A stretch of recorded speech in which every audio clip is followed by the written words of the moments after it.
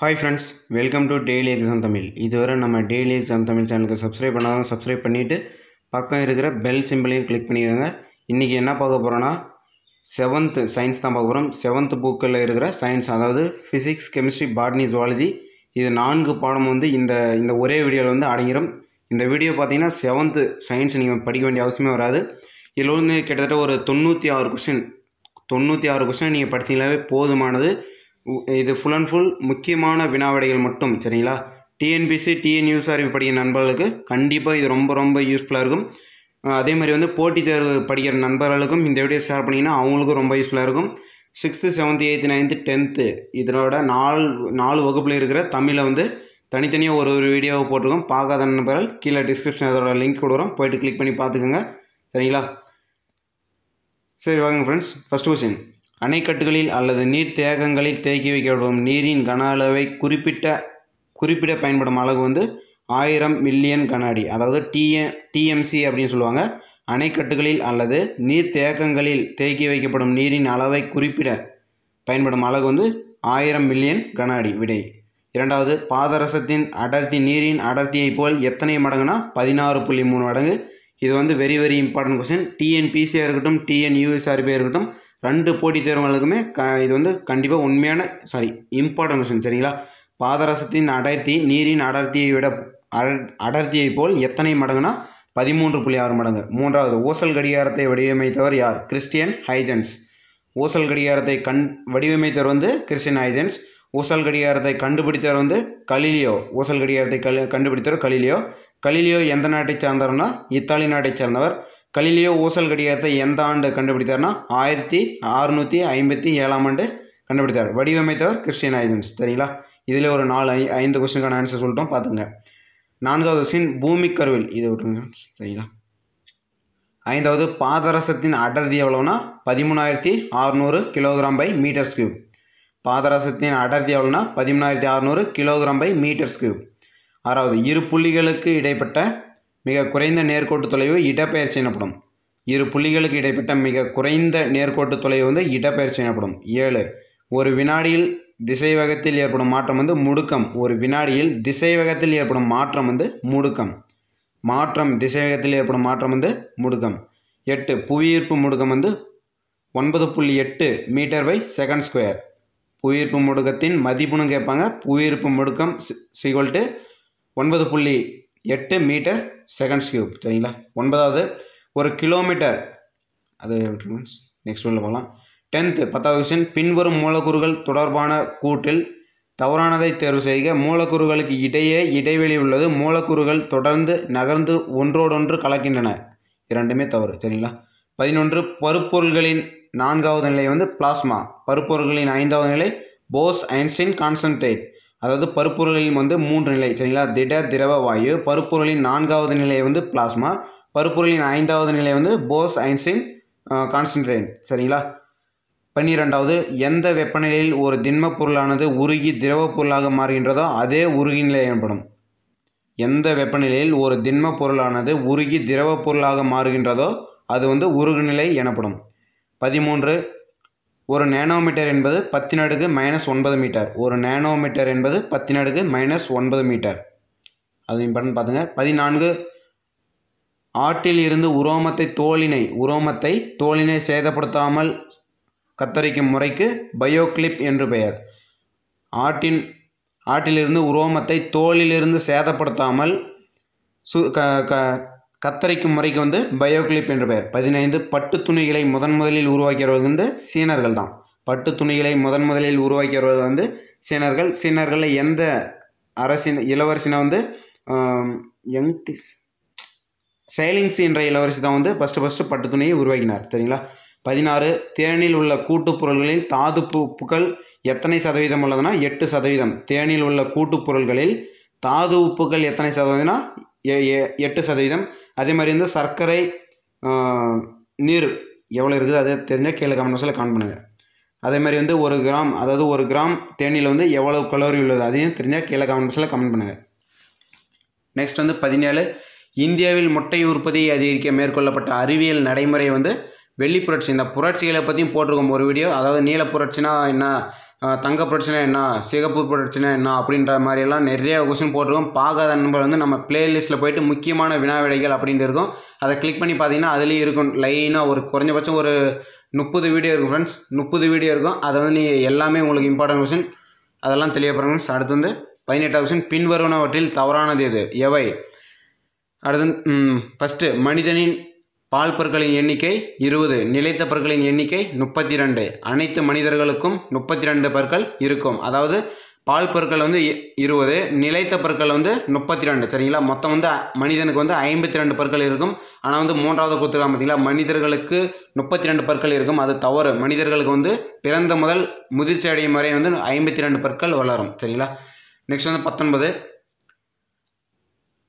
முழுவதும் நீரில் மூழ்கி மண்ணில் வேரூன்றி வாழ்வது வந்து வாலிஸ்னேரியா. முழுவதும் நீரில் தான் வந்து வாலிஸ்னேரியா தாவரம் வளரும். அதோட வேர் வந்து மண்ணில் தான் வேரூன்றும். சரிங்களா?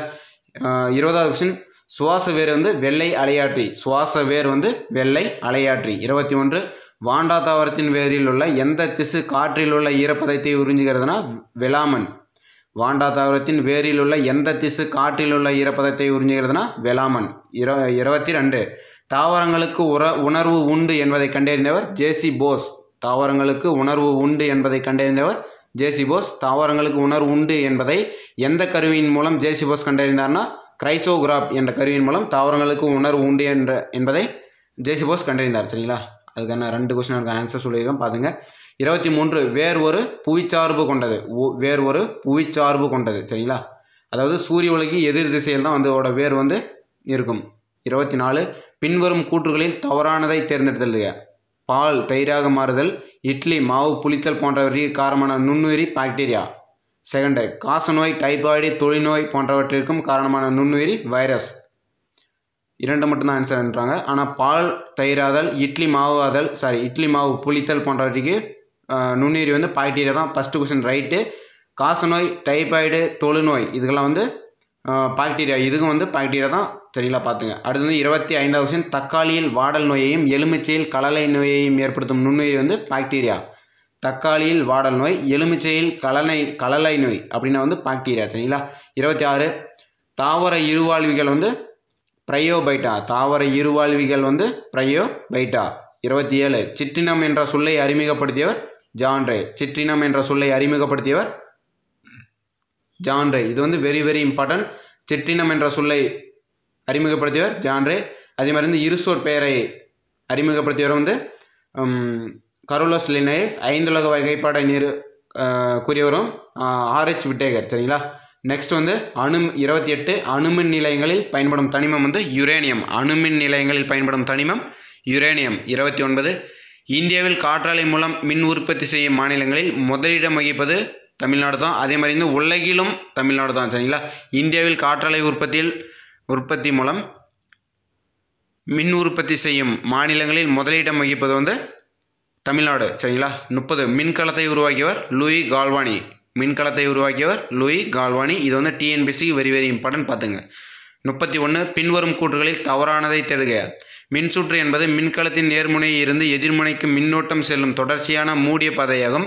2வது, மின்னோட்டம் செல்லும் போது மின்சுற்று திறந்த சுற்று எனவும் மின்னோட்டம் செல்லாத போது மின்சுற்று மூடி சுற்று எனவும் கூறலாம். 2வது மட்டும்தான் ரைட்டு. ஃபஸ்ட்டு வந்து தப்பு.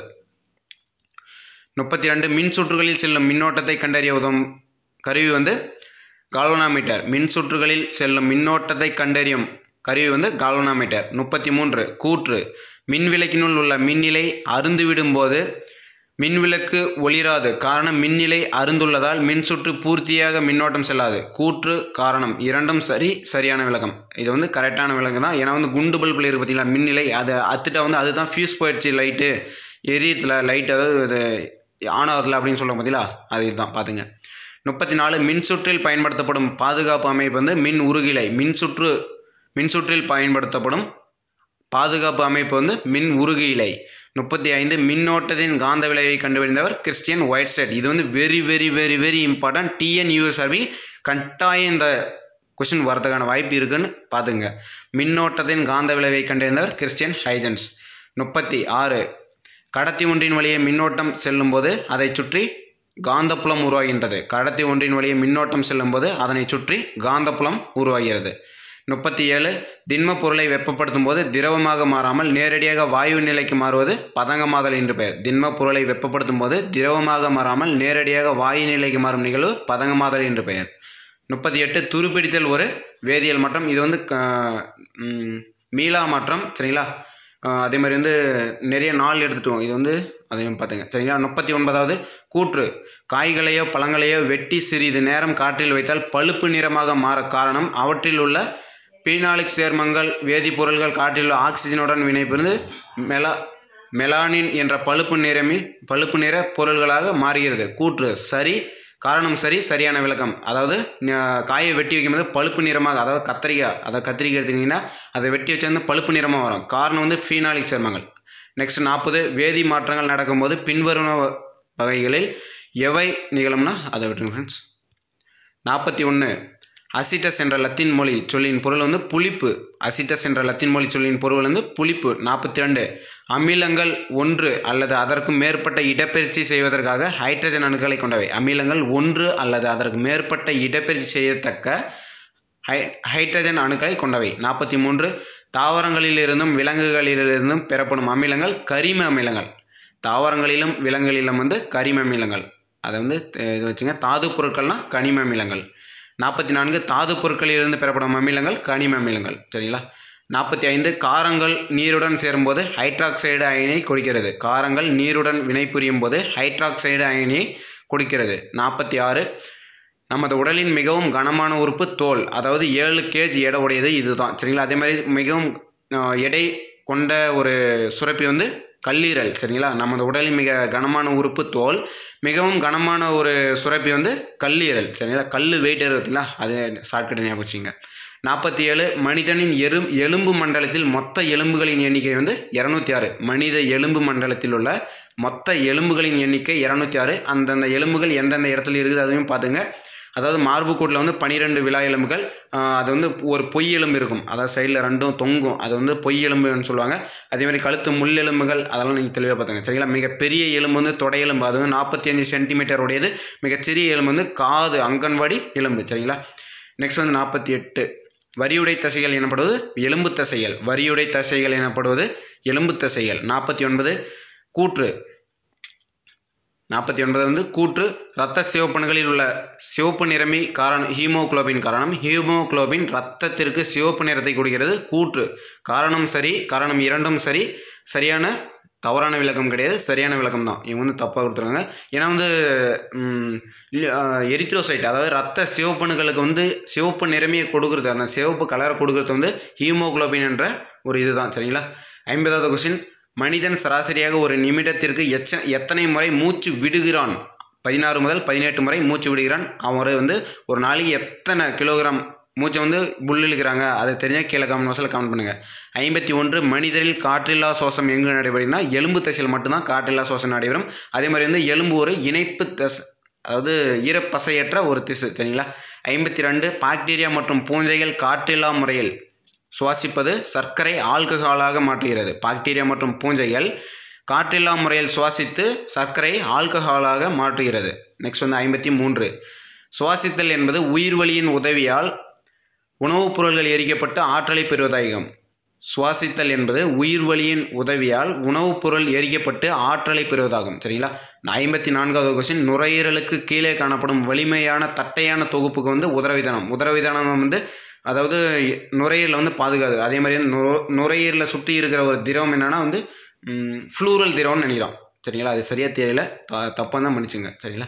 நெக்ஸ்ட் வந்து 55 சூரியன் ஒரு வினாடிக்கு வெளியிடும் வெப்ப ஆற்றல் மதிப்பு. இது வந்து very very very important question. TNPSC படிக்கிற நபர்கள் வந்து இந்த கொஸ்டினை நல்லா நோட் பண்ணிக்கோங்க. சூரியன் ஒரு வினாடிக்கு வெளியிடும் வெப்ப ஆற்றல் வந்து 3.8 × 10⁻26 ஜூல். சரிங்களா? 56 திரவங்கள் சூடாக்கப்படும் போது விரிவடையும், குளிர்விக்கும் போது சுருங்கும். அதாவது ரயில் தண்டவாளம்லாம் அப்படி தான், குளிர்காலத்தில் வந்து சுருங்கும், அதாவது வெயில் காலத்தில் வந்து விரிவடையும். சரிங்களா? 57 பின்வரும் கூற்றுகளை ஆராய. ஃபஸ்ட்டு வெப்பநிலைமானிகளில் கீழ்த்திட்ட அளவீடு தூய பனிக்கட்டியின் உருகுநிலையாகும். 2வது மேல்திட்ட அளவீடு தூய நீரின் கொதிநிலையாகும். அனைத்தும் சரி, ஃபஸ்ட்டும் 2ம் சரி. சரிங்களா? நெக்ஸ்ட் வந்து 58 அளவீட்டு முறையில் வெப்பநிலையின் அலகு கெல்வின். எஸ்ஐ அளவீட்டு முறையில் வெப்பநிலையின் அலகு கெல்வின். சரிங்களா? வெப்பநிலையின் அலகு எஸ்ஐ, இதில் வந்து கெல்வின் சரிங்களா. அதே மாதிரி டிகிரி செல்சியஸ் அந்த மாதிரி ஃபேரன்ஹீட் அது மாதிரி நிறைய இருக்கும் பார்த்துங்க. ஆனால் SI அளவீட்டு முறையில் வெப்பநிலை அலகு கெல்வின், கன்ஃபியூஸ் ஆகாதீங்க. 59 தனிச்சுழி வெப்பநிலை என்பது 0 டிகிரி கெல்வின். தனிச்சுழி வெப்பநிலை என்பது 0 டிகிரி கெல்வின். நெக்ஸ்ட் வந்து 60வது கொஸ்டின், ஆய்வக வெப்பநிலைமானியின் கீழ்த்திட்ட அளவீடு மற்றும் மேல்திட்ட அளவீடு எவ்வளோனா, கீழ்த்திட்ட அளவீடு 10 டிகிரி செல்சியஸ் டு மேல்திட்ட அளவீடு 110 டிகிரி செல்சியஸ் வரை இருக்கும் ஆய்வக வெப்பநிலைமானியில் பார்த்துங்க. 61 மருத்துவ வெப்பநிலைமானியின் கீழ்த்திட்ட மற்றும் மேல்திட்ட அளவீடு எவ்வளோனா 35 டிகிரி முதல் 42 டிகிரி செல்சியஸ் வரையும் தான் வந்து மருத்துவ வெப்பநிலையோட அளவீடு இருக்கும் சரிங்களா. அதை வந்து தெளிவாக பார்த்துங்க. 62 மனிதனின் சராசரி உடல் வெப்பநிலை வந்து 36.9 டிகிரி செல்சியஸ் அல்லது 98.4 டிகிரி ஃபேரன்ஹீட் முதல் 98.6 டிகிரி ஃபேரன்ஹீட் சரிங்களா. 63 ஒளிப்பொருள்களின் மீது பட்டு திருப்பி அனுப்பப்படுவது எதிரொலிப்பு. இது வந்து ஈஸி தான் பார்த்துங்க. 64 தன் மீது விழும் ஒளியை ஏறக்குறைய முழுவதுமாக எதிரொலிக்கக்கூடிய பளபளப்பான பரப்பு வந்து ஆடி. தன் மீது விழும் ஒளியை ஏறக்குறைய முழுவதுமாக எதிரொலிக்கக்கூடிய பளபளப்பான பரப்பு ஆடி. நெக்ஸ்ட் வந்து 55 சமதள ஆடியில் தோன்றும் பிம்பம் எப்போதும் நேரான மாயபிம்பம். அதாவது நம்ம சினிமா தேட்டர்லாம் பாருங்களா, அதில் இருக்கிறது வந்து அதாவது சீரான நேரான மாயபிம்பம் சரிங்களா, மெய்பிம்பம் சரிங்களா. நெக்ஸ்ட் வந்து 66 குவியாடி எப்போதும் பொருளை விட சிறிய மாயபிம்பத்தை மட்டுமே உருவாக்கும். குவியாடி எப்போதும் பொருளை விட சிறிய மாயபிம்பத்தை மட்டுமே உருவாக்கும். நெக்ஸ்ட் வந்து 67 அதிகமான இடத்தை கண்காணிக்கும் ஆடிகளாக பயன்படுவது வந்து குவியாடி. அதிகமான இடத்தை கண்காணிக்க பயன்படும் ஆடிகளானது வந்து குவியாடி. அதாவது நம்ம வந்து ஏதாவது மவுண்டைன், அதாவது மலையில் எங்கேயாவது ரோட்டில் போகும்போது வந்து சைட்லலாம் வந்து ஒரு ஆடி கொடுத்துருப்பாங்க. நெக்ஸ்ட்டு அடுத்து அதுக்கு முன்னாடி வந்து என்ன வண்டி வருது டர்னிங்லாம் வச்சுருப்பாங்க அந்த ஆடியை, அதுதான் வந்து குவியாடி. 68 ஆசியாவிலேயே பெரிய எதிரொலிப்பு தொலைநோக்கிகளில் ஒன்று வந்து தமிழ்நாட்டில் உள்ள ஜவ்வாது மலையில் உள்ள தொலைநோக்கி தான் வந்து ஆசியாவிலேயே மிகப்பெரிய எதிரொலிப்பு தொலைநோக்கி ஆகும் சரிங்களா. அது வந்து வேலூர் மாவட்டத்தில் உள்ள காவலூரில் உள்ளது. 69 பாரன்ஹீட் அளவுகோலில் மேல் மற்றும் கீழ்த்திட்ட அளவு வரைகளுக்கு இடைப்பட்ட பிரிவுகளின் எண்ணிக்கை வந்து 180. பாரன்ஹீட் அளவுகோலில் மேல் மற்றும் கீழ்த்திட்ட வரைகளுக்கு இடைப்பட்ட பிரிவுகளின் எண்ணிக்கை 180. 70வது கொஸ்டின், பின்வருவனவற்றில் எது தன்னிச்சையான எரிதல் வகையை சார்ந்ததுன்னா வெண்பாஸ்பரஸ். தன்னிச்சையான எரிதல் வகையை சார்ந்தது வந்து வெண்பாஸ்பரஸ்.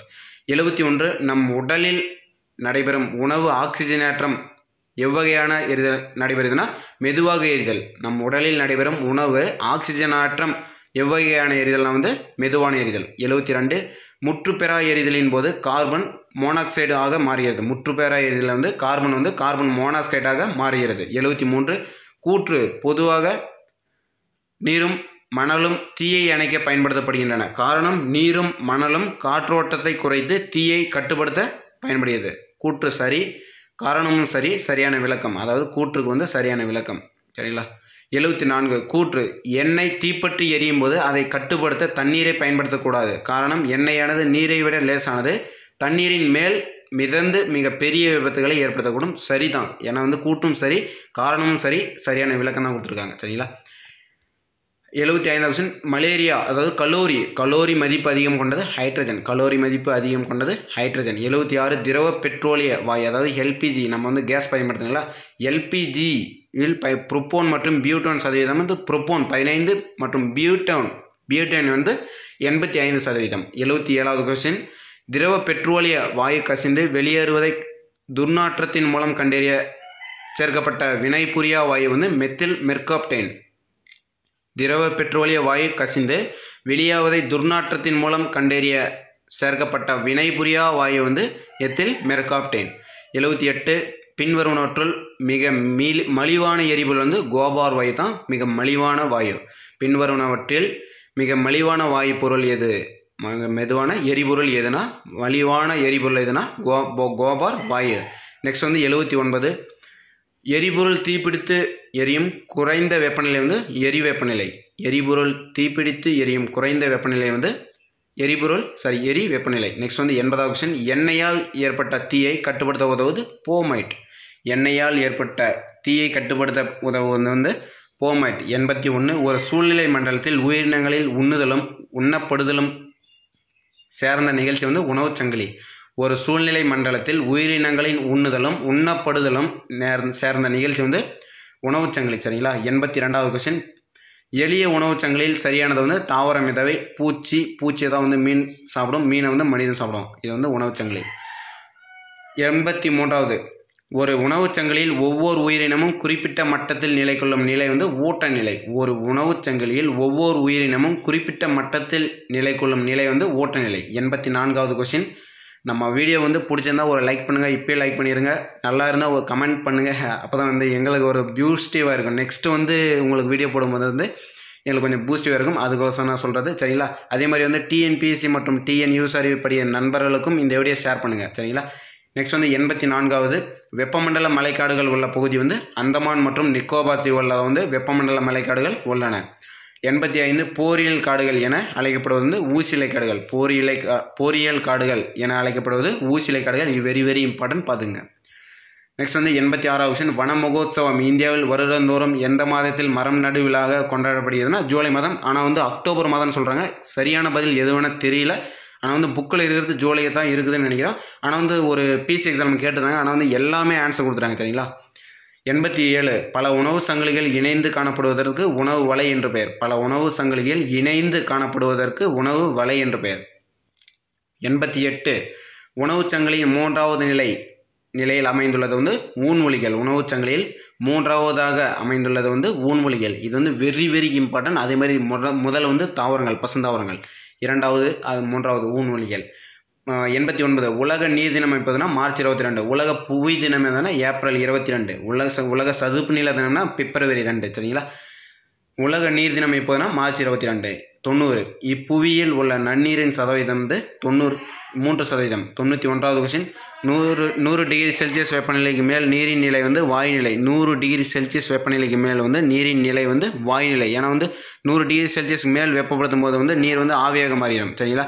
நெக்ஸ்ட் வந்து 92வது கொஸ்டின், உலக வங்கியின் ஆய்வுப்படி உலகிலேயே நிலத்தடி நீரை அதிகமாக பயன்படுத்தும் நாடு வந்து இந்தியா. உலக வங்கியின் ஆய்வுப்படி உலகிலேயே நிலத்தடி நீரை அதிகமாக பயன்படுத்தும் நாடு வந்து இந்தியா, ஐநா சபை கூறுகிறது. 93வது கொஸ்டின், ஒரு ஆண்டிற்கு ஒரு மனிதனுக்கு கிடைக்கும் நீரின் அளவில் இந்தியா பெற்றுள்ள இடம் வந்து 133வது இடம். ஒரு ஆண்டிற்கு ஒரு மனிதனுக்கு கிடைக்கும் நீரின் அளவில் இந்தியா பெற்றுள்ள இடம் வந்து 133வது இடம். 94வது கொஸ்டின், இந்தியாவின் மிகப்பெரிய கடல் நீரை குடிநீராக்கும் திட்டம் எங்கு அமைக்கப்பட்டுள்ளதுன்னா மிஞ்சூர் அருகே சரிங்களா. அதாவது கடல் நீரை குடிநீராக்க பயன்படும் திட்டம் வந்து எதிர் சோடு பரவல் மூலம் கடல் நீரை தூய்மையான குடிநீராக மாற்றலாம் சரிங்களா. 94வது கொஸ்டின் பார்த்துங்க, இம்பார்ட்டன்ட். இது வந்து 7th போல் இருக்குன்னு நினைக்கிறேன், பார்த்துங்க. அடுத்தது 95வது கொஸ்டின், இந்தியாவில் இனிப்பு நீர் நிகழ்ச்சி எப்போது நடைபெற்றதுனா 2006ஆம் ஆண்டு குஜராத்தில் நடைபெற்றது. இந்தியாவின் இனிப்பு நீர் நிகழ்ச்சி வந்து எப்போது நடைபெற்றதுனா 2006ஆம் ஆண்டு குஜராத்தில் நடைபெற்றது. 96வது கொஸ்டின், மீன் இனமும் கண்ணுக்கு தெரியக்கூடிய நீர்வாழ் உயிரினம் வாழ முடியாத கடல் வந்து சாக்கடல். ஏன்னா வந்து சாக்கடலில் தான் வந்து 1 லிட்டர் நீரிலே வந்து 350 கிராம் உப்பு உள்ளது. சாக்கடலில் வந்து மனிதன் மிதக்க தான் செய்வான், மூழ்கவே மாட்டான் சரிங்களா. அதையும் பார்த்துங்க. எந்த ஒரு உயிரினமும் வாழ முடியாது சாக்கடலில் சரிங்களா. அதுவும் தெளிவாக பார்த்துங்க. இந்த வீடியோ பிடிச்சிருந்தா ஒரு லைக் பண்ணுங்கள் சரிங்களா. மேலும் இந்த மாதிரியான இம்பார்ட்டன்ட் வீடியோ வேணும்னா சப்ஸ்கிரைப் பட்டன் அழுத்தி பக்கம் இருக்கிற பெல் பட்டனை கிளிக் பண்ணிங்கன்னா உங்களுக்கு நான் போடுற வீடியோ வந்து நோட்டிஃபையாக வரும். டிஎன்பிஎஸ்சி மற்றும் டிஎன்யூஎஸ்ஆர்வி படிய நண்பர்களுக்கும் இந்த வீடியோ ஷேர் பண்ணிங்கன்னா அவங்களுக்கு கண்டிப்பாக ரொம்ப யூஸ்ஃபுல்லாக இருக்கும். வீடியோ லென்த்தாக இருக்குன்னு தயவுசெய்து நினைக்காதீங்க. கண்டிப்பாக இது வந்து 7th இருக்கிற சயின்ஸ் இதிலே கவர் ஆகிடுச்சு. அது வேறு எதுவும் படிக்க தேவையானதே கிடையாது. சும்மா ஏதோ ஒரு சும்மா ரிவிஷன் பண்ணுற மாதிரி நீங்கள் வந்து ஸ்கூல் புக் எடுத்து படிக்கலாம் சரிங்களா. இந்த வீடியோ பிடிச்சிருந்தா ஒரு தம்ஸ் அப் கொடுங்க, எனக்கு கொஞ்சம் பாசிட்டிவாக ஒரு கூலாக இருக்கும். அதனால தான் வந்து உங்களை ஒரு தம்ஸ் அப் கொடுக்க சொல்கிறது சரிங்களா. ஓகே ஃப்ரெண்ட்ஸ், நெக்ஸ்ட் வந்து 7ஆம் வகுப்பு சமூக அறிவியல் போடுறோம். அதிலே வந்து history, political, geography, economics, civics இது 5ம் அதிலே அடங்கிடும். நெக்ஸ்ட் வந்து சோசியல், 7ஆம் வகுப்பு சோசியல் போடுறோம் friends. Okay friends, thank you to all.